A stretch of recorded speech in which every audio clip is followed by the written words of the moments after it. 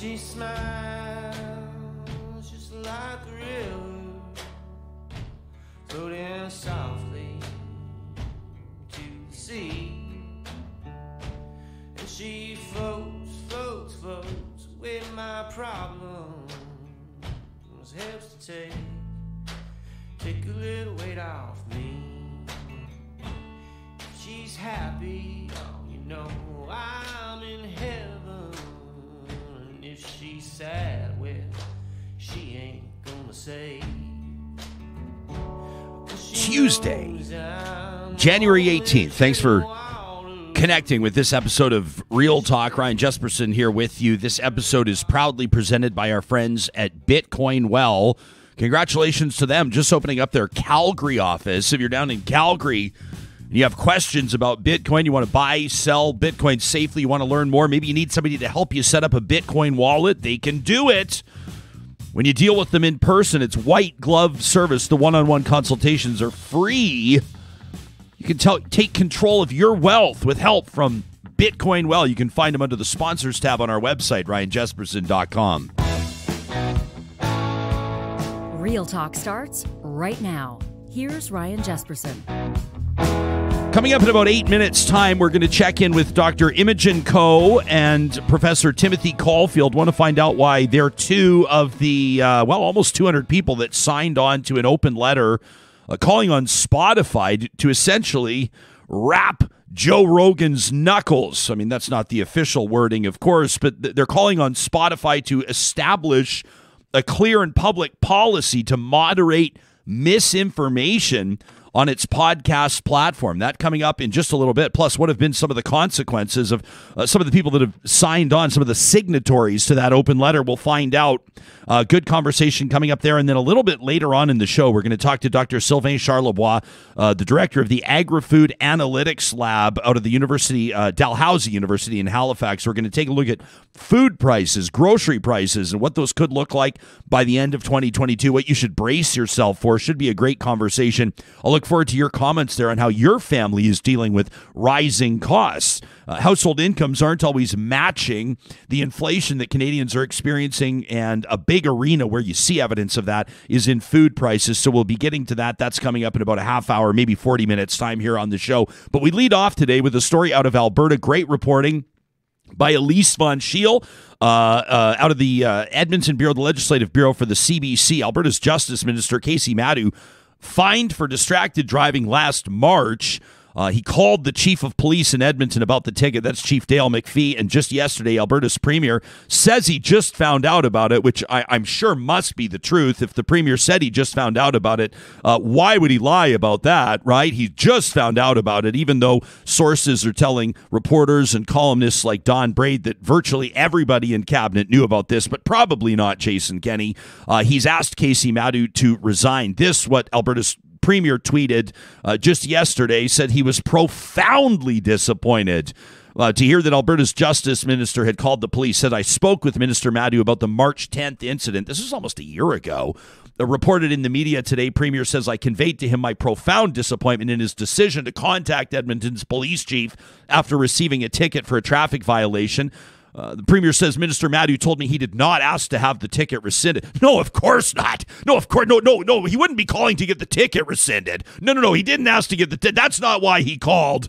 Premier went on to essentially say, nor was it his intention to interfere in the case. No, of course not. Obviously. No. Minister of Justice, why would you call the police chief to interfere? I wasn't looking to interfere with it. No, don't misunderstand me, please. Premier went on to say that he is relieving Minister Madu of his duties as a Minister of the Crown, and Alberta's Energy Minister, Sonia Savage, will be stepping in as the Minister of Justice and essentially the minister that will oversee Alberta's police.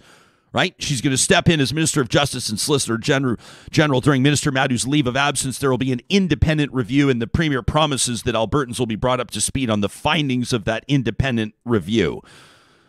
So what could Minister Madu have been hoping to accomplish by calling Edmonton's police chief? I mean, obviously he wouldn't have been calling to get off a ticket on, distracted driving, being on his phone through a school zone. He says that wasn't the case.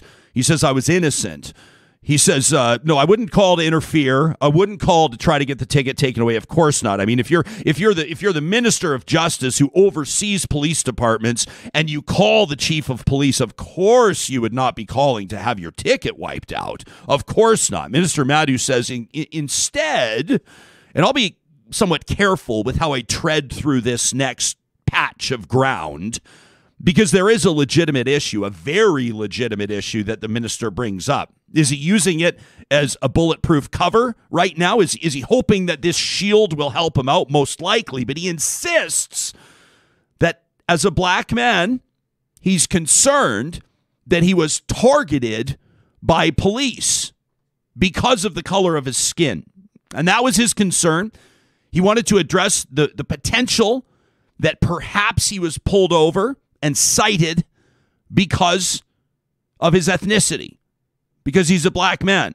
Now, I'm not going to sit here and take pot shots at the reality that people are carded, that people do experience discriminatory practices when it comes to policing. As a matter of fact, Minister Madu himself in past has addressed carding, has said that it's no longer going to be tolerated in the province of Alberta, and he's taken steps to make that a reality. Now, whether or not he's done it in fulsome fashion or to a point where you would describe it as effective remains debatable. And we see a lot of conversation about that. But this is a real issue that Minister Madu brings up in his own defense. Is it really the reason why he called Edmonton's police chief Dale McPhee? Well, only Kaycee Madu and Dale McPhee know that. But the common sense that burns in my belly, and yours, I'm sure, suggests to me that that may be a questionable assertion. You've also got to keep in mind that this is the justice minister that's making it more difficult, if not impossible, for Albertans themselves to fight their own traffic tickets. Check this out from Stephen Smith on Twitter yesterday. Said, you know what's extra outrageous about this Kaycee Madu thing? He wants to make it so that Albertans can't fight the tickets they receive. That's right. Believe it or not, you as an average citizen cannot, I'm not sure if you knew this or not, but you cannot speed dial the chief of police when you get a ticket. I'm not sure if some of you have tried that before. Typically, it doesn't work out. It's a tough phone number to find. And when you do finally track down the number, the chief's not always happy to get your call. Of course, the Minister of Justice has the number in his Rolodex, and so he has that quick access, but it's hard to ignore the irony here. So where does Kaycee Madu go from here? Political columnist Don Braid, taking this on in a piece this morning, says that's a firing offense. There's no blurring of this red line when the politician who's effectively in charge of the police calls the police with any discussion of a personal case. He's done himself out of the job. So what does this mean for Kaycee Madu? My guess is he probably won't be back as justice minister, but he's an important representative of the United Conservative Party. Number one, as a visible minority, he's an important part of the front line when it comes to that party's optics. It may feel like a crass or a crude way to put it, but it's a fact. Second of all, he is literally the only United Conservative MLA in the entire city of Edmonton. He's the representative in South Edmonton for Edmonton Whitemud, I believe, off the top of my head, isn't it? Or it's a South Edmonton riding. I know I should know that. He's a South Edmonton MLA. He's the only United Conservative representative in the entire city. And so people calling for Kaycee Madu's resignation, not as a Minister of Justice, but as an MLA, period, are likely to be disappointed because I don't believe there's any way that the Premier wants to see that riding go to a by-election right now. As a matter of fact, I think that right now, based on the temperature and based on former Minister Madu's popularity or lack thereof, he's had a rough and bumpy ride carrying water for the Premier for the past year or so. I'm not sure that the UCP would win that by-election. That was a tight race out of the gates as is in an election back in 2019 that saw the Conservatives sweep to victory.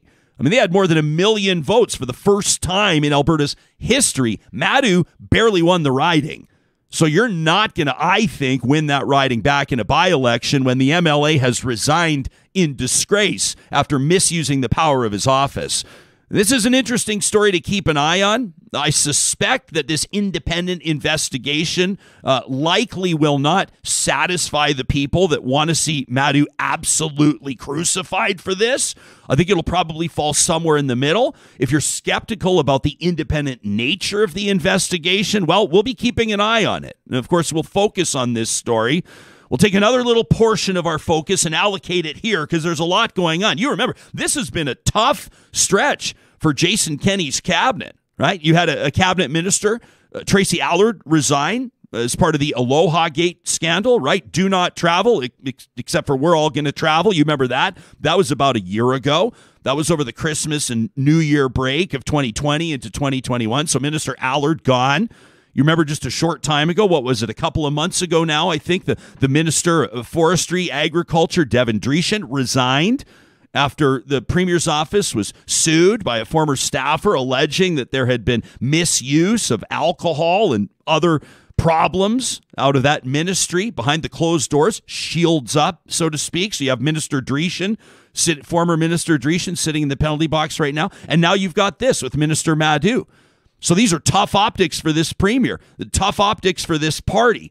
Of course, the political opportunism abounds, and the opposition has lots to say about this. I'm more interested to know how you feel about it. You can hit us up on Twitter using the hashtag RealTalkRJ, or, of course, you can send us an email anytime to talk@ryanjesperson.com. And we're going to be getting to some of your emails a little bit later on in the show today.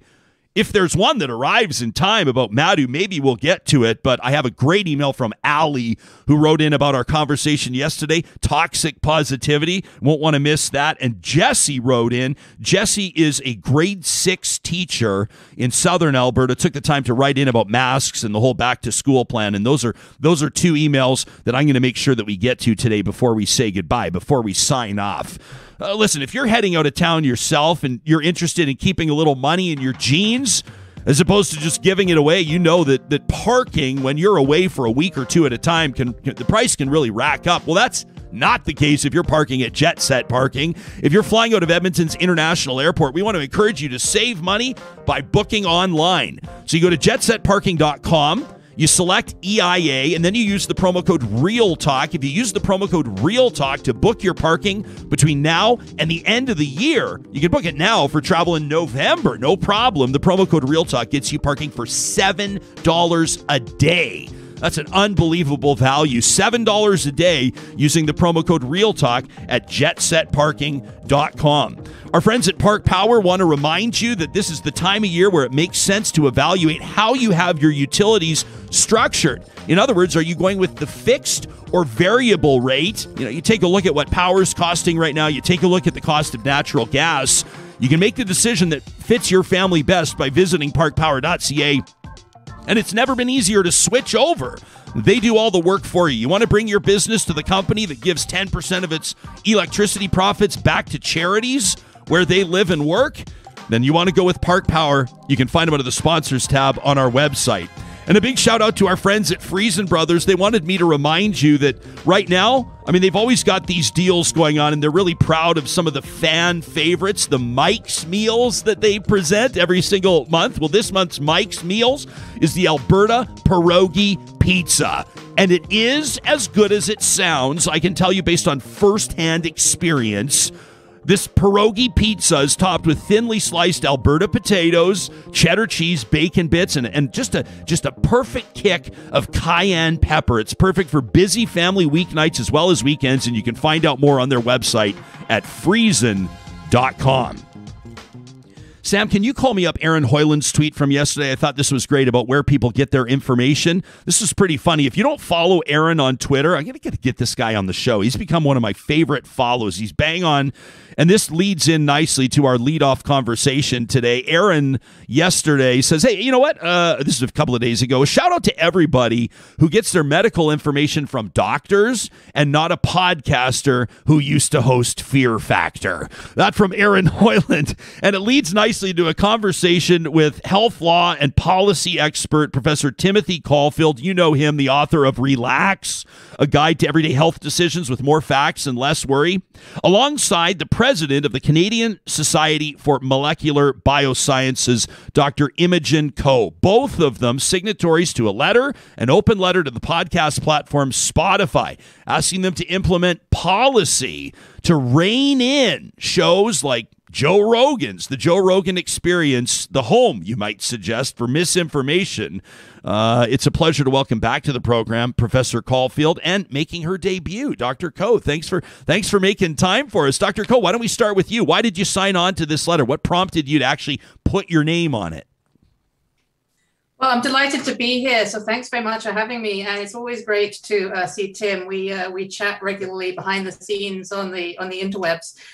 So I signed the letter because it's really important that scientists and science communicators and clinicians and health professionals and everybody who's working so hard during this pandemic to take care of people and to provide the best information and to do the science, to do the research, that all of these people in Canada, that we stand up and we say enough with the misinformation, enough with the monetization of fear-mongering, and enough with giving platforms to people whose business model is really sort of outrage and misinformation and undermining all of the people who are working really hard to take care and make people better. So I just felt it was time to sort of stand up and be counted. And I've been talking and speaking and working in this area for a long time.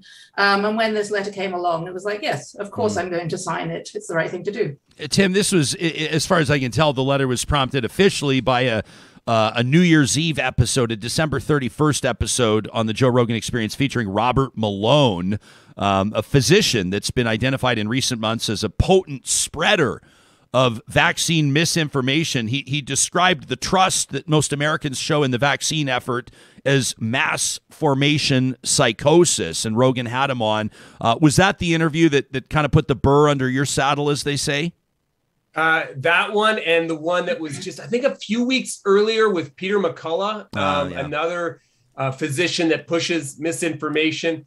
And I think it's really important to emphasize, this isn't marginal stuff they're pushing. This is stuff that is clearly wrong, as my friend Imogen can highlight. It's clearly wrong. They're wrong about ivermectin. They're wrong about hydroxychloroquine. They're wrong about how they portray the risks associated with vaccines, on and on and on. They're just demonstrably incorrect. And so I think it's really important to highlight that. And the other thing, Ryan, that I think is essential is we're not pushing the idea of censorship or cancel culture or silencing.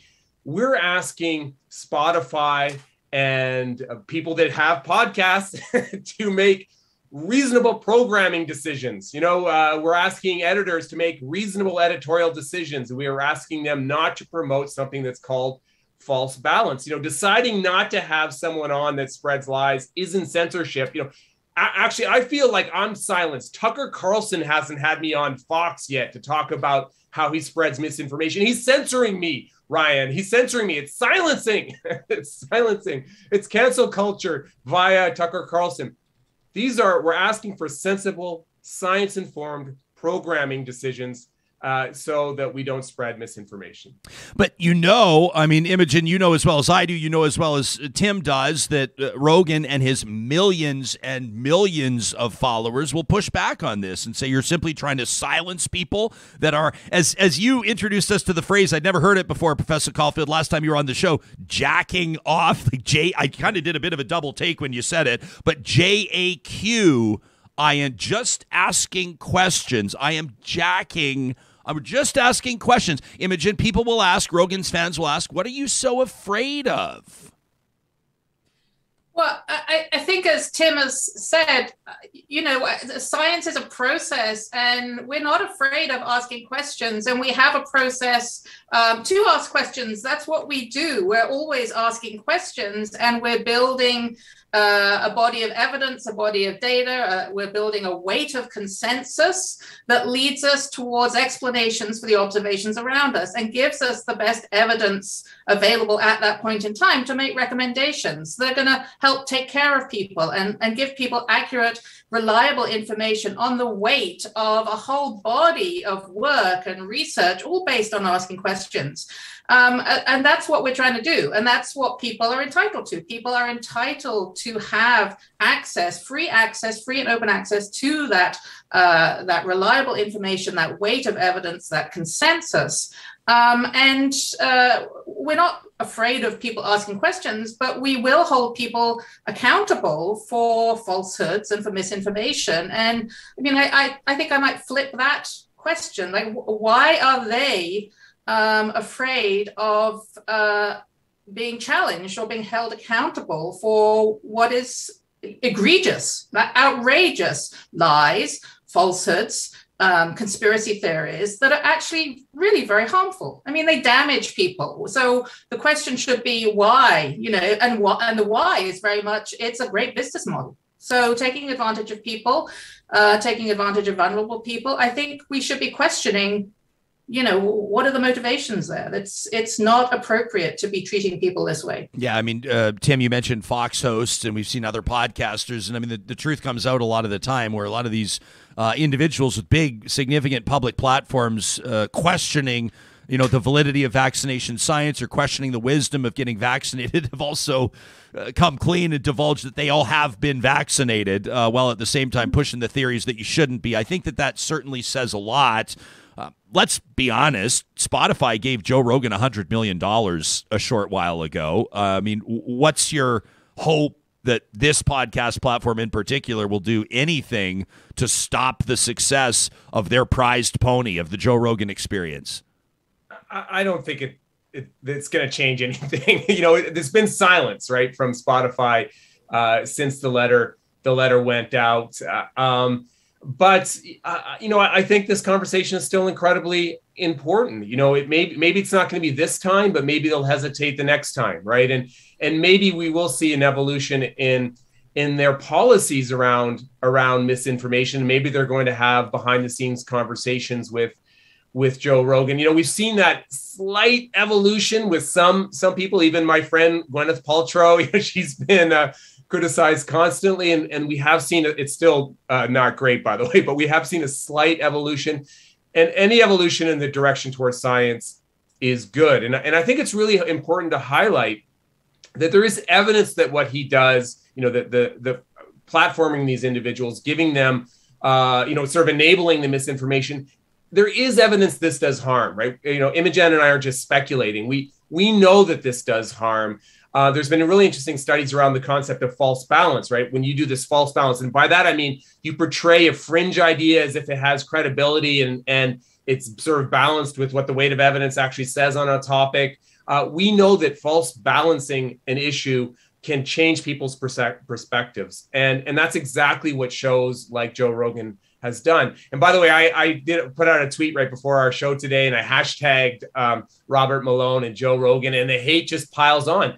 He has followers that hang on his every word, including Aaron Rodgers, right? So, this does real damage, and pushing back like we're trying to do, it can help, if only in an incremental manner, which is still valuable. Yeah, and if you'd like, by the way, if you're just listening to this or watching this and you'd like Professor Caulfield's take on the Green Bay Packers quarterback, you can check out his last appearance on the show.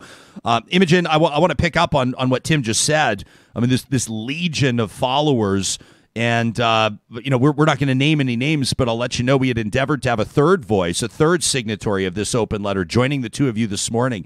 And multiple people told us that the blowback and the harassment that they're experiencing after signing this letter has been significant. Have you experienced that in the past couple of days? But no, maybe after this podcast I will. I don't know.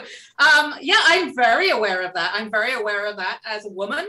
having an opinion on social media, absolutely. The misogyny, the hate, the racism, the homophobia are extreme, and it can be extremely wearing and exhausting, particularly for some of my younger colleagues.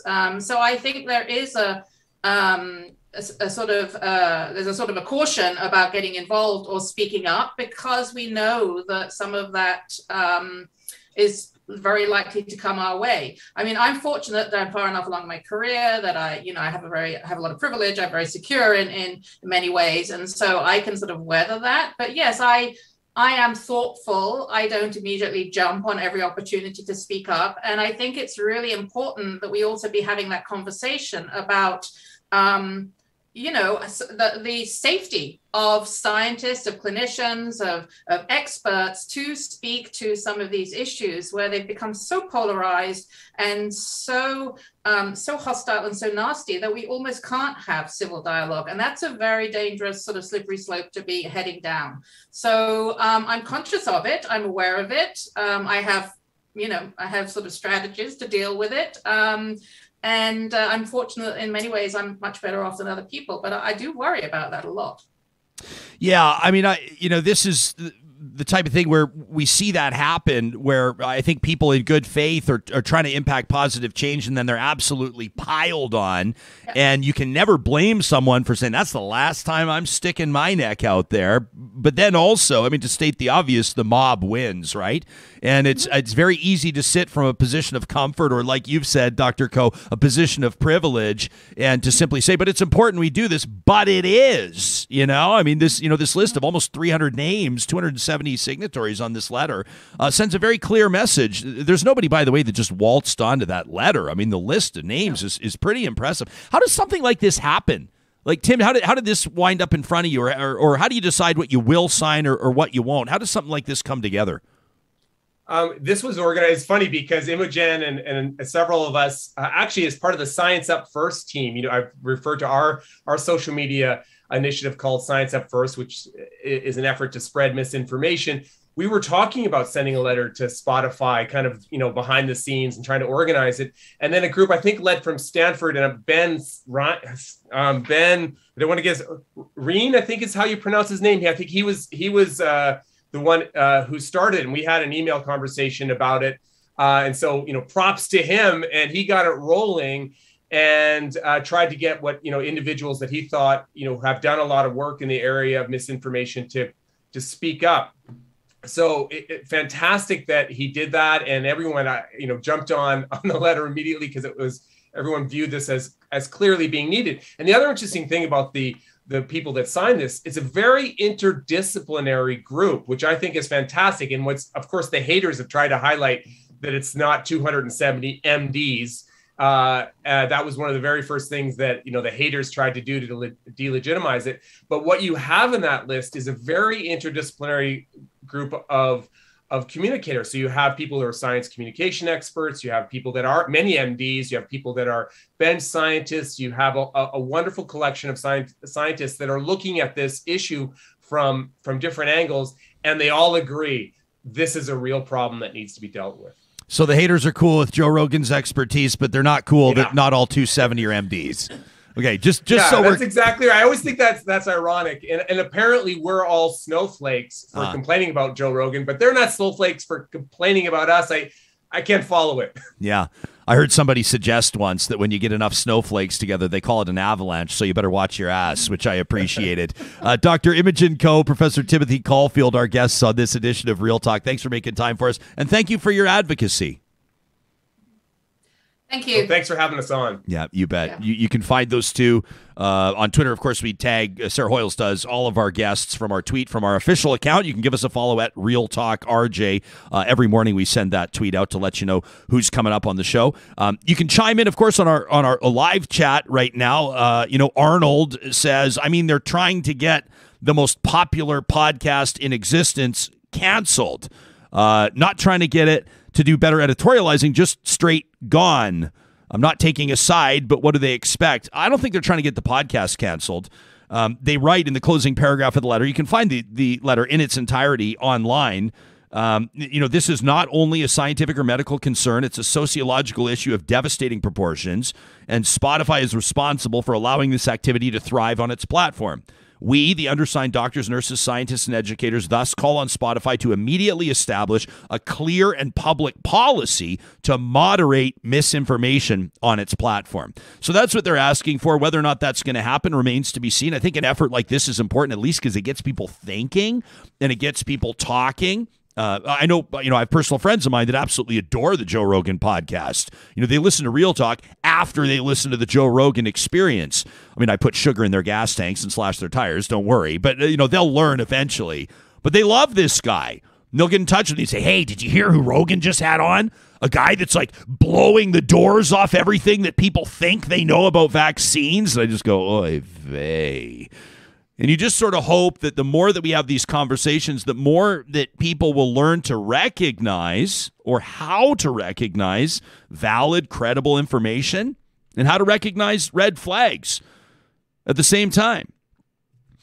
Talk@RyanJesperson.com is where you can send us your emails. I want to remind you that we're really proud to partner with the team at Kubi Energy. And right now, if you're looking for a new gig, you're a skilled worker, perhaps you're a journeyman electrician or somebody that's been interested in getting into the trades, but you've been waiting for the right opportunity, KubiEnergy.ca is where you can go right now to get in touch with the team at Kubi because they're hiring. That's right. It's an exciting time. They're starting to hire for the 2022 season, and so they're looking for salespeople, inside sales, outside sales. They're going to be hiring up to 10 apprentices and 4 journeyman electricians. What an opportunity. So you're not an electrician yet, but you want to be? They'll make that happen for successful candidates with these open gigs. We're happy to proudly partner with Kubi Energy, and I know that they'd be a great employer. If you're looking for work, this could be the opportunity you've been waiting for. You can contact them online right now at KubiEnergy.ca. We're also, of course, very proud to be partnering with the family-owned Kendall Jackson Vineyard. They take big steps to leave small footprints. You can learn more about their sustainability practices on their website, kj.com. It's also where you can learn more about their wine club. And if you scroll down on their homepage, you'll even find amazing recipes from the Kendall Jackson blog. That's right, duck breast with charred eggplant. Or what about mushrooms 3 ways? How to cook crab. All of it paired with wonderful Kendall Jackson wines. You can find Kendall Jackson, one of America's most popular brands, anywhere you buy fine wines. And if you don't see it there, make sure you ask for Kendall Jackson. Coming up in about 10 minutes, speaking of crab and mushrooms and duck breast, we're going to be talking about food prices and what inflation is going to look like in that arena with Dr. Sylvain Charlebois. That's coming up. But I wanted to read a couple of emails that we've received over the past couple of days. We're so appreciative when you take the time to let us know what you think about what you've heard on the show. If you were tuned in yesterday, you may have heard my conversation on toxic positivity. This was a great conversation, and it got us thinking about the pressure that people may feel when it comes to looking positive or presenting yourself as positive all the time. It's pressure that people feel to portray themselves as maybe always having good days, right? To portray themselves as never really struggling. To portray yourselves as strong, no matter what. You can check out yesterday's episode for more on toxic positivity. It got Allie thinking. Allie said, "Good morning. I'm writing to add to the show's conversation about toxic positivity. My experience with this concept existed before I knew what to call it.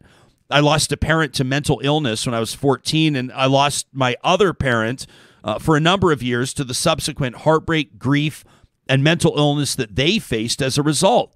The way that communities endure and support those that are grieving makes a marked impact on how functional people who have experienced loss can be. I'm 35 years old now, and it took me 20 years to properly grieve the loss of my dad when I was 14. And the only reason that I felt I was allowed the time or space to do so is because I also recently experienced the loss of a failed marriage. It saddens me that people are expected to have a timeline for their pain or for their stressors, or to feel the need to present it in a consumable format for support to be given. You know, it gets to the point where I feel like most people who are guilty of practicing toxic positivity are so afraid of losses themselves that they force the fallacy of wellness to the detriment of themselves and those around them. No one is perfect. The message that you need to think positively or react to a loss in a positive way, or to limit how or for how long or when you're allowed to grieve, is malignant. Some of the most beautiful and supportive exchanges and friendships I have with people are born out of pain. And to deny ourselves and others the ability to collectively grieve or heal is counterintuitive to the grief process and the human experience. Isn't Allie bang on with this? Allie says, I'm only speaking of my experience with bereavement or divorce, but the concept applies across so many struggles that people face.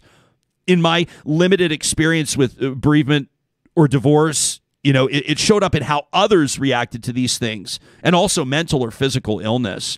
I've seen that mindset harm folks who experience marginalization and pain due to the loss of their culture, their gender identity, their sexuality, even their spiritual practices.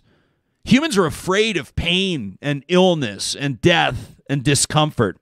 They are subsequently disengaged from conversations that make them humbled and experience fear around the realities that accompany these losses and the strife of the human condition. The single worst practice that anyone can engage in is policing the pain of others in order to avoid their own. Toxic positivity is maladaptive to a community, and it's a cowardly act used by some intentionally to avoid the discomfort that accompanies empathy. Having experienced it, I do my best to hold space for the struggle and pain of my community because it's the most honest and healthy way to support people who are struggling.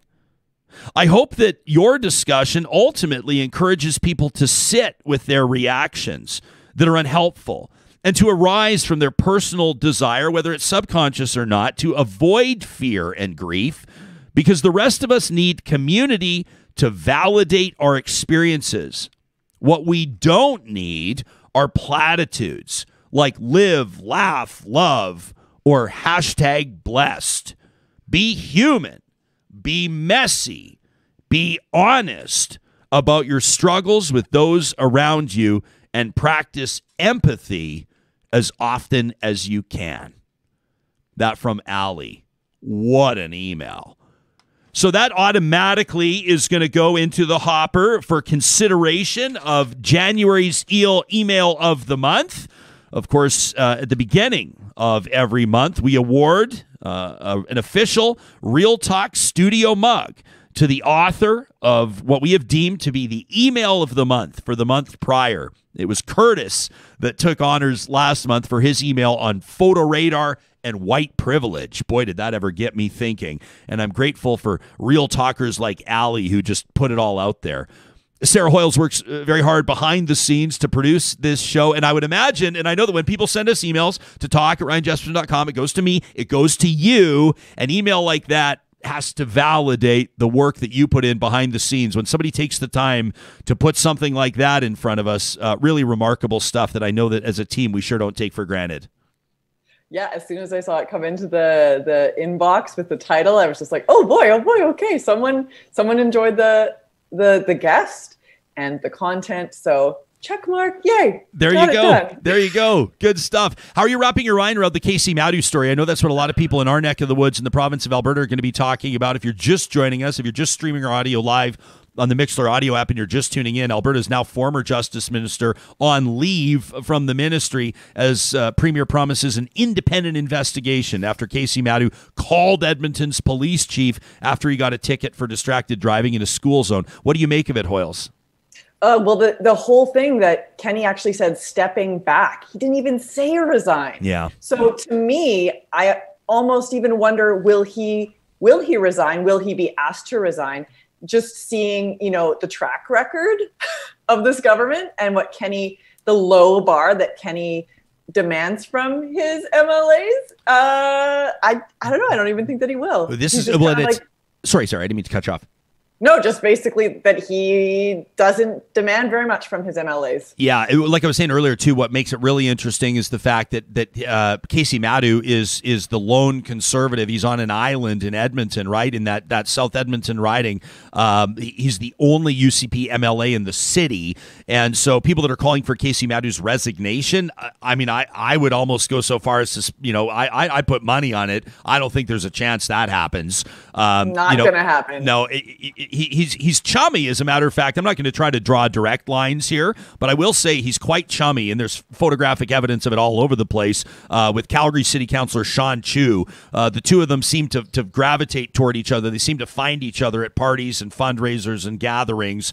And so if they do happen to be cut from the same cloth with regards to their persuasion of accountability, or to whom they answer, or to what is an appropriate answer or response to scandal, obviously both of them facing very different criticisms, I would suspect that Kaycee Madu will defiantly remain in the position as an MLA. Now, whether or not he's returned to a cabinet minister position, obviously it was important for the premier to have a cabinet minister in Edmonton, right? In so many ways, you look at this and you say that if you get a Liberal elected federally in the province of Alberta, like George Chahal or Randy Boissonneau, you know that at least one of them is going to be getting a cabinet post in a Trudeau government because they're an Alberta MP. And of course, Randy Boissonneau, named the Minister of Tourism. George Chahal has faced just a myriad of problems since he was elected, and it'll be interesting to see what happens in Calgary. It's the same for a Conservative MLA in Edmonton. You've got a pretty good chance of being named to cabinet if you're a Conservative MLA in Edmonton, most especially one, I think, like Kaycee Madu, who has shown a great allegiance to Premier Jason Kenney. Like I said earlier, he's carried a lot of water for Jason Kenney, and he's shown a lot of praise and a lot of support for the premier, even at his lowest polling moments. And so that's something I think that's relevant to this discussion. You can let us know what you think about it. We'll be getting to more of your comments. Plus, I got another email coming up about masks and the whole back-to-school plan from a teacher, a grade 6 teacher that's in the classroom. This is a so-called frontline report, and we'll be getting to that. But we want to turn our attention to food prices right now. Dr. Sylvain Charlebois, I've had an opportunity to speak with him several times, including on this show. He's the director of the Agri-Food Analytics Lab out of Dalhousie University in Halifax, and he's the lead on the new Canada's Food Price Report for 2022. You've likely heard him on the Food Professor podcast, and it's a pleasure to welcome him back to the show. Dr. Charlebois, I don't think it's too late into January to wish you a happy new year on the 18th. I think we can get away with it. Nice to see you again. It seems like a long year already. I know, doesn't it? I was thinking that. It's like January feels like it's been 3 months already. This is an annual effort for you and your team, the Canada's Food Price Report. We'll get into some of the specifics and some of the reasons or the drivers here with regards to the trends. But how do you approach this every year, and how is this year's edition maybe a little bit different?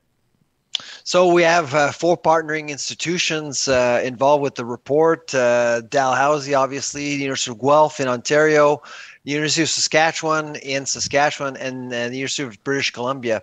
So all 4 of us, we come to the same table and share our forecasts. And we use different technologies like econometrics, machine learning, and we provide a report. And of course, all 4 reports are different. And so the key, of course, with the 28 of us around the table is to agree, is to come to some sort of consensus. And that's what drives the report in the end. So the forecast is really a combination of several discussions we have about food prices, what we think is going to impact food prices over the next 12 months. Okay, so let's get into this. Your report shows forecasted annual food expenditures of just under $15,000, $14,767. That's up almost $1,000, up $966 from what was observed as the total annual cost in 2021. Are we talking about households? Who are we talking about? Who can expect to spend about $14,000 and change on food? An average family of 4, essentially. So 2 adults, man and woman, and 2 kids, boy and girl between the age of 11 and 15, essentially. So in the report, you can basically create your own family, your own household. It's divided up into for an individual. So if you're, say, a woman, even for pregnant women, there's actually exact costing. So our approach is very granular. So you'll be able to budget exactly, or at least know exactly how much you should be paying for food over the next 12 months based on numbers we provide at the end of the report. Okay, so I'm just doing the math off the top of my head. Don't hold me to account here, but roughly that's about a 6 to 7% increase in food cost year over year. And I know that inflation, typically people will say inflation can be between 1% and 3%. Economists may cringe at that number, but around 2%-ish. So this is obviously pretty dramatic. Why is it happening? What's driving this increase? Yeah, so we're expecting an increase of up to 7% essentially, which is a lot. I mean, let's be honest, it's a lot compared to what we're seeing elsewhere in the economy. And I would say there are three reasons why we're seeing higher food prices. One, obviously, we're seeing problems with labor. Omicron made things worse. We have fewer people to do the things we need to do in the food industry. And it's not just Canada, it's across the industrialized world. We're seeing the problem. Supply chain woes, we're seeing it right now. In fact, it's really getting worse. I don't know about you guys in Alberta, but in many parts of the country, we're seeing more empty shelves. Now, I don't want your listeners to panic. You're still going to be able to buy what you need, but you may not be able to find what you want as many times as you used to. That's the one thing. And the other thing, of course, is the weather. I mean, in the northern hemisphere in particular, last year we had some issues with droughts, floodings in BC. We had the heat dome as well. So a lot of things have complicated things in Canada. We had droughts in Russia, floods in Europe, and of course droughts in the US. So commodities are much more expensive. So if you're producing food, you're paying more for your inputs. So you've been doing this for at least 12 years, right? This is the 12th edition of the Canada's Food Price Report. Have you seen so-called natural disasters have as demonstrable of an impact in years past as you did this year? I don't remember. I don't think so. No. I mean, typically you would see the currency being an issue. If you remember the cauliflower crisis, that was due to the currency just dropping in 1 month. And so you can see some of these things happening. But the weather itself has been a huge problem this year. I mean, some of the extremes that we've seen are unprecedented, really. Yeah, this from Kim, who's watching us live. She says, my teens are never moving out, are they? I mean, this is, Kim's joking around, but at the same time, I mean, the no laughing matter for families whose food budgets were probably already stretched. 7% is a big jump. Sam, let's put that chart up again. This is an interesting one because it shows where these price increases are forecasted manifest themselves. And what we see there is that, for example, baked goods, when it comes to food price forecasts, baked goods expected to rise 5 to 7%. Dairy expected to rise 6 to 8%. Same with restaurants, costs going up 6 to 8%. But then you see some of them that are not expected to rise at all, as a matter of fact, or at least in line with inflation, like meat and seafood. What is it about proteins that's keeping the prices relatively low? It's very rare, no pun, to see meat prices go up significantly 2 years in a row. Well, because all we're hearing is that meat prices are through the roof, and that's why people are eating less red meat. I hear that all the time. Which is true, but I think 2022 will be a kinder year to meat lovers. So that's good news for you, Ryan. And if you're into rice, by the way, rice is actually cheaper now than last year. So there are deals. I mean, basically, even though food prices are going up, it doesn't mean that you have to spend more on food. If you have a strategy, if you look around, if you actually buy the right things, if you go and visit more than one stores, there's always ways to save money. What we're trying to do with the report is to measure an indicator. So food prices are going up, but it doesn't mean that you have to be a victim of that phenomena. Do we need to have separate conversations about all of the different items that we've just discussed. For example, if baked goods are expected to rise 6 to 8%, if dairy is expected to rise by about the same, are there different contributing factors to each of these? I mean, I would imagine that restaurants will be an own separate discussion, but what about everything else? Yeah, I can walk you through all the categories very quickly. So restaurants, obviously, if you've been out at all, menu prices have been adjusted because, well, input costs are much more expensive to feed customers. It's getting more expensive. Wages are higher now in the industry. So that's why we're expecting increases there. Dairy is the big story of the year. We just saw the Canadian Dairy Commission basically grant an increase of 8.4% for milk to milk producers. That's obviously going to have an impact on dairy processors over time. Lactalis, just before the holidays, was announcing an increase of 15% for dairy products like cheese, yogurt, things like that. So that's really the main driver there for dairy. For bakery, there was consolidation in the industry. So Weston Bakeries was sold in 2021. So there are fewer players. When you have fewer players in the industry, you tend to see prices go up. And we're expecting bakery to be a bit of an issue in 22 as a result of that. Before the bread price fixing scandal, bread really was very expensive, and things has calmed down the last 4 or 5 years, but we're expecting 2022 to be a different year. Produce, right now with supply chain woes, we're seeing it with the vaccine mandate. Access to food, access to produce, especially in the winter, is a problem. And so we're expecting prices to be much higher. Hang on. Spell it out for me, Doc. What does the vaccine mandate have to do with access to produce? What am I missing? So as of last Saturday, truckers coming into Canada have to be fully vaccinated, or else they have to quarantine for 14 days, get tested. American drivers are turned away, essentially.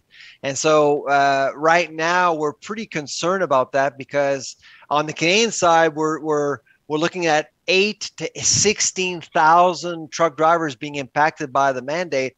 On the American side, it's going to start next weekend on January 22nd. And that's 125,000 truckers being impacted by a vaccine mandate going into the US. So fewer truckers to move the same amount of food around. So obviously at some point you're going to see less food being trucked around.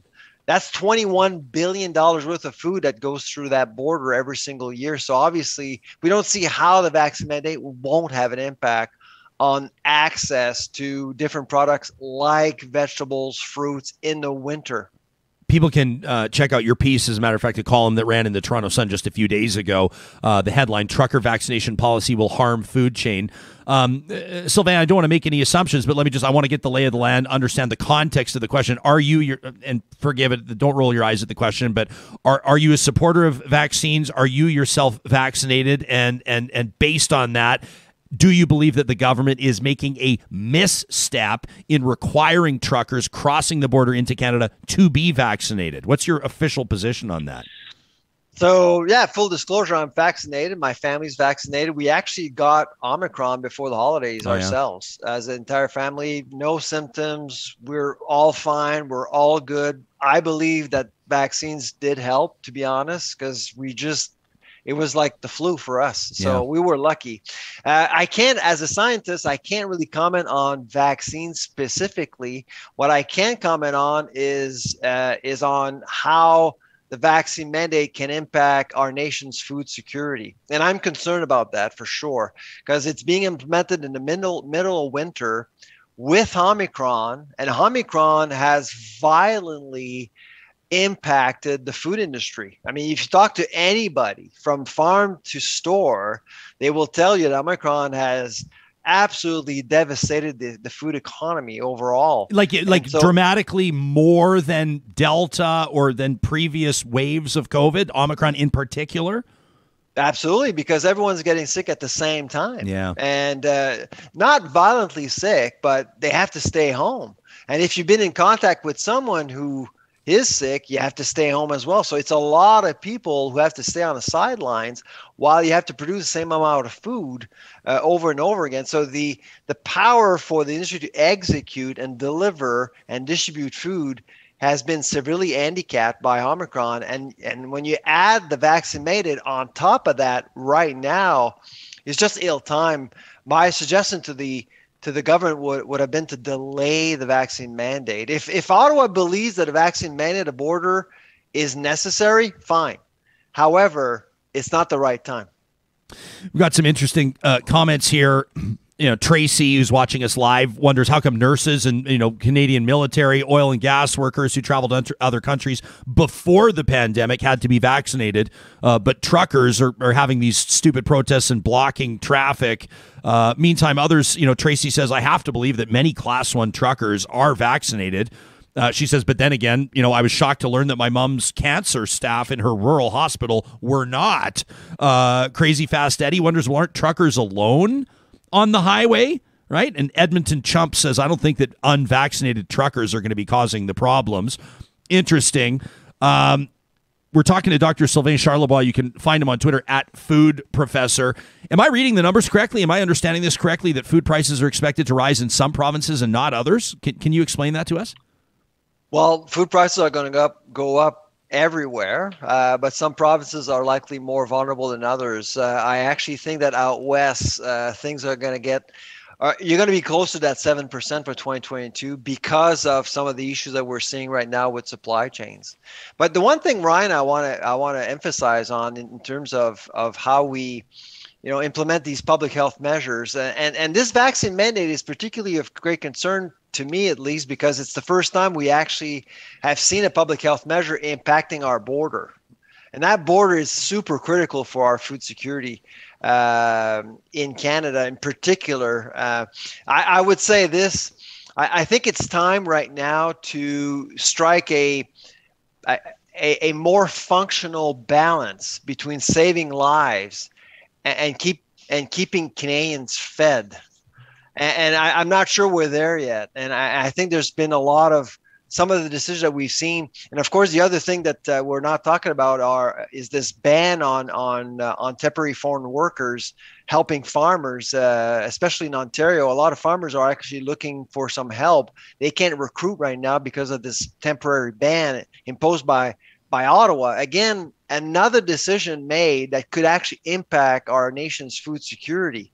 So I know this virus is impacting a lot of people, but at the same time, we need to make sure that we don't disrupt our capacity to feed people in this country. I'm not trying to weave stories together that have no business being woven together, but isn't it interesting?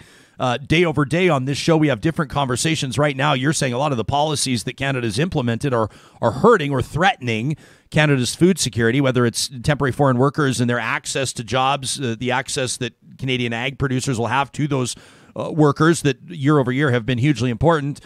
We talk about the border policy for unvaccinated truckers, and then yesterday we're talking about Novak Djokovic, the world's #1 tennis player, banned from the Australian Open, which is currently underway, because Australia unwaveringly says, here's our policy, and quite frankly, you're not coming in. It doesn't matter if you're the world's #1 ranked or maybe perhaps the greatest tennis player in history. Doesn't matter. You're not coming in. Nation over nation, such different policies. It's not lost on me. Yeah, no, absolutely. And he was just banned from the French Open, which is actually in 4 months from now. Can you imagine? So there's lots of course, this vaccine discussion is dividing a lot of people. And but like I said, my area of expertise is food distribution, food security, and I'm greatly concerned about this infatuation we have over fighting this virus. When in the end, I think we need to start, from a policy perspective, we need to start befriending this virus and start living with it. Hang on, what do you mean? What does that look like in the context of what we're talking about today? I'm thinking about, normalizing how we manage risks. I mean, at some point, we have to really rationalize how we impact our economy, for one. And secondly, I mean, our security, our food security, we are we have a northern climate. Our agriculture is on pause right now in the middle of winter. We have to be realistic. We have an open economy in Canada. We operate with other nations around the world. And COVID, what COVID has taught us is that COVID will impact different markets at different times in different ways. So we have to coexist with other economies around the world who may not be impacted as much by COVID or may be impacted more by COVID. But at the end of the day, you need access to these markets, and these markets need access to us at the same time. So I don't think we can continue to manage this contagion in isolation and think that everything will be fine and dandy. I actually do think that at some point in time, we need to accept the fact that this virus will remain with us for a very, very long time. I've been trying to sort of find the words to nail down what I'm experiencing and what I'm seeing around me, and it's sort of like a change in attitude. We had an interesting conversation on the show just a few days ago, begging the question: should we all just go get Omicron? Should we all just go get COVID and get it over with? And we don't ask the question in glib fashion. And a spoiler alert, the answer to the question is no. But I am noticing more and more people having the conversation, or at least teeing it up like you are as well. Sylvain, when it comes to what consumers are looking for, what consumers are asking for, we've touched on the idea that, some people are eating less red meat as an example. I'm seeing some people say that in the live chat. It's not an attack on Canadian beef. Some people are just making that decision. That's one example. How do consumer choices or consumer expectations impact food prices? Yeah, so the red meat story is an interesting one. I actually don't think that Canadians are walking away from red meat altogether. 91% of Canadians actually eat red meat still, but they're eating less because of price. I mean, and we saw that in 2008, 2009, by the way, with the financial crisis. People did walk away from red meat for a while, and they came back to red meat eventually. But consumption per capita is dropping. That's a fact. When pork and chicken, the other two components of the meat trifecta, is those two components are doing very well overall. So animal proteins are still important. They still have currency in the Canadian marketplace. But of course, when things shift economically, consumers will consider other options. And it's not just about the trifecta. It's also about plant-based proteins or vegetable proteins. Even seafood, we're seeing some traction there.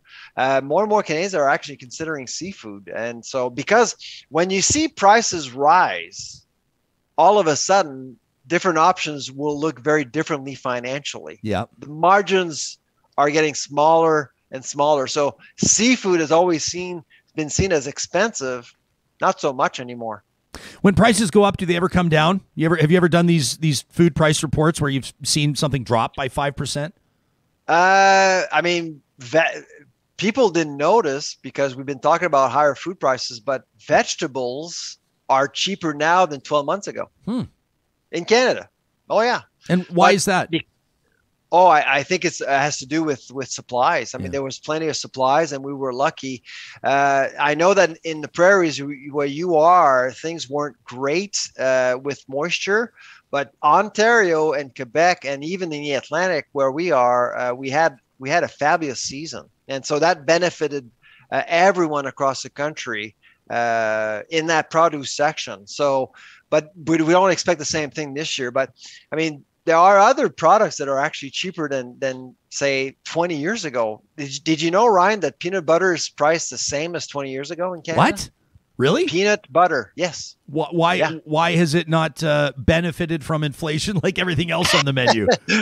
We love peanut butter in Canada. It's a very, very important staple. But I mean, we rarely talk about things that are actually priced the same. Tofu is priced the same. Bananas are priced the same as 20 years ago. Yeah. Is that just because they've hit sort of their threshold, or they've kind of hit that point where it just doesn't make sense, or maybe retailers couldn't get more for it than they already are? It's how the governance structure of the industry is set up essentially. So with bananas, for example, you have these 4 major producers that are amazingly well organized, and they basically keep the entire supply chain in check. So the supply chain is very stable. And so every year I get reporters calling me, oh my God, there's a fungus hitting bananas. We're going to run out of bananas. No, we're not. Same for coffee, same for cocoa and chocolate. We're okay. We'll be fine. And by the way, chocolate is likely to be cheaper this year as well. Chocolate's going to be cheaper? Chocolate is going to be cheaper. St. Valentine's is right around the corner, so take advantage of that. Yeah, right as I'm trying to get back in shape, chocolate goes on fire sale. Perfect. You can check out Sylvain's podcast, The Food Professor, anywhere you find and download excellent podcasts. We've been talking to Dr. Sylvain Charlebois, the director of the Agri-Food Analytics Lab out of Halifax's Dalhousie University. It's always nice to connect. Thanks for doing this. Take care, Ryan. Yeah, you got it. On our live chat, I've been trying to keep an eye on what you're saying. I mean, Lawless Az wonders, what's the percentage of truckers that aren't vaccinated? If it's that high, maybe we need a targeted information program. That's an interesting note. Dwayne says it's no surprise to see this. Alberta's had the highest rate of inflation in Canada for many, many years. Wally says we just need to test truckers at the border. This should be easy. Kim PG is forecasting that the next pandemic thriller will be based on an unvaccinated trucker. Scott says maybe we should start paying truckers more money so we can move more goods. It sounds to me like the market isn't addressing the needs. Eddie says our vaccine mandates, our vaccine passports are not working if truckers pose such a huge problem by getting out of their cabs. Yeah, who would have thought that the classic, Sam, I make a lot of these now because I'm the father of a 6-year-old, the classic peanut butter and banana sandwich would be the inflation-proof sandwich. I mean, as long as the bread price fixing is under control and as long as we saw that baked goods might be going up 6 to 8%, but other than that, inflation-proof, peanut butter and banana. Well, like bananas, cocoa, coffee, chocolate, like these are all imports from places much, much, much warmer than we are. So like that one blew my mind. Yeah, fascinating stuff. Ari said, Straya says, I'm just not convinced that continuing to focus on keeping COVID out when COVID is clearly already here. Trisha MC, meantime, spitting truth, says dark chocolate is practically a vitamin. And it's true. In proper doses, I am not a doctor, but in proper doses, dark chocolate and red wine can be very, very good for you. Right? You know it's true. Speaking of chocolate, what kind of a fool wouldn't roll right into a mention? A big shout out to our good friends at the Dairy Queens of Northwest Edmonton and Sherwood Park. They want you to know that the Real Talker deal for the month of January is a buy one, get one free offer for the take-home treats, the world-famous Dairy Queen Dilly Bars and ice cream sandwiches. That's right. You visit a Dairy Queen at Palisades, Nemeo, Newcastle, Westmount, or Baseline Road. You order a box of Dilly Bars or a box of DQ ice cream sandwiches, and they're going to give you a second box absolutely free. Now, I don't recommend taking them all down in one sitting, but stocking your freezer with DQ treats is one of the smartest moves you could ever make at the Dairy Queens of Northwest Edmonton and Sherwood Park. A big shout out to our friends at Eden Landscaping. They've been bringing outdoor spaces to life for more than 20 years, proudly family owned, and the work never stops for them just because it may be minus 20 degrees Celsius and there's freezing rain all over the place and ice on the highways. Well, Mike and his team are still hard at work. This time of year, they're going to be designing the projects that they'll be building out starting in the spring. Of course, that means they're also putting in their orders for the construction materials that could be tied up for a number of weeks or months. Now is the time to get in touch with Eden Landscaping if you'd like to see your project completed in time to enjoy it this summer. You can find them online at landscapeedmonton.ca. Our friends at Sherwood and St. Albert Dodge want to remind you that the selection hasn't been as good as it is now for a couple of years. Their lots are starting to fill up again with the Grand Cherokees, those Jeep Wagoneers, and of course the wildly popular back-to-back-to-back Motor Trend Truck of the Year, the Dodge Ram 1500. They've got Ram 1500 Classics on right now with special deals. I was telling you, I'm driving right now the 2022 Ram 1500 Longhorn Edition. This thing is unbelievable. I'm not giving it back to them, ever. I recommend it at Sherwood and St. Albert Dodge. And our friends at Local Waste, Local Environmental Services is what they're going by now. Want to remind you that you can connect with them today for a bin out of their Edmonton or Regina operations. They're operating across the prairies and have been for more than a quarter century. Keeping it local. Integrity is their core value. They actually have the word framed and hanging on the wall at Local Environmental HQ. You can contact them right now for a quote. They'd love to earn your business. And don't forget, Local Environmental presenting Trash Talk. Every Friday here on the show, you've got something you want to get off your mind. You can send us an email to talk@ryanjesperson.com. Keep it quick, keep it punchy, keep it focused, and you could hear your email read as we wrap up our broadcast week. Fridays, Trash Talk is presented by Local Environmental.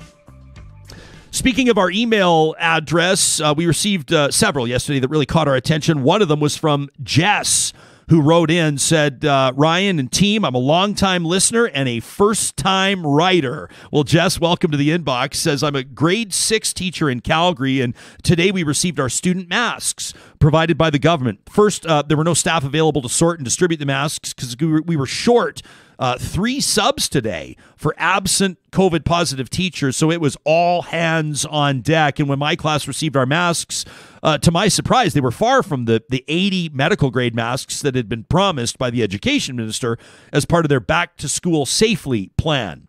These masks, as you can see, and Jess passed along some photos, says these are regular disposable masks with patterns of flowers and robots with a clear warning on the side that they do not prevent the spread of viruses.